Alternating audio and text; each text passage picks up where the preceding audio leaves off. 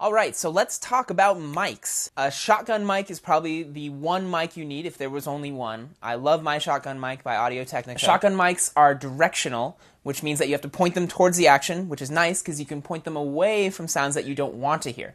And they hook up using an XLR cable, which is basically lossless, so you have the best possible audio quality. Shotgun mics are great for Foley. You just point them towards the object interaction. You can follow someone's feet, point it towards a door being closed, a button being pressed. So shotgun mics vary quite a bit in length, and the longer they get, the more directional they are.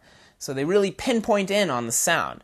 So if you have a very distant actor that you need to record, or if you have a really noisy environment and you have an actor doing something, you want to capture what they're saying or what they're doing, a really directional mic is handy for that. However, mine is pretty short because I work generally with ensemble casts, with large groups, so I need to have a range of sound, not as much of a laser pinpoint. So here's where the DIY part comes in.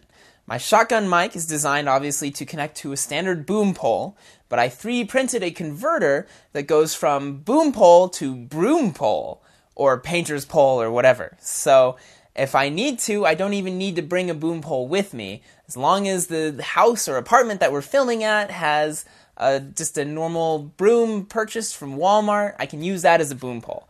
And broom poles and painter's poles are way cheaper than a fancy name brand Rode boom pole. Other thing that you should definitely consider is a bump resistant housing of some sort. The one I'm using, it's basically a hollow cylinder with 4 rubber bands around it. So when your audio technician is moving and running around and shaking the pole all around, that absorbs the motion and you don't hear it in the mic. So you can make your own following this link here, or I just bought mine for about 10 bucks. If you've done any searching through YouTube, you've probably seen the Rode mic is the most popular shotgun mic for film. There's ones that attach to your camera, there's ones that are independent, XLR hookups. But personally, I asked around, did some research of my own, and the Audio-Technica that I have is quite a bit cheaper and has roughly comparable sound quality.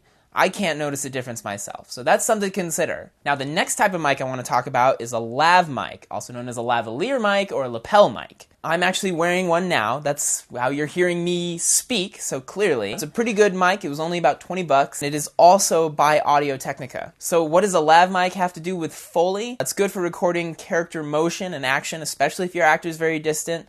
You can hear clothes rustling. You can hear breathing noises. You can hear fast-paced motion. It'll pick up footsteps sometimes. It's incredibly useful, but it does plug in through a 3.5mm jack into my H1 Zoom recorder, so it does degrade the quality a little bit. Well, alright, ladies and gents and others, we are done for the day. Please like, rate, and subscribe, and if you're interested in watching more of these, new microsodes every other day, and new full episodes every other Friday.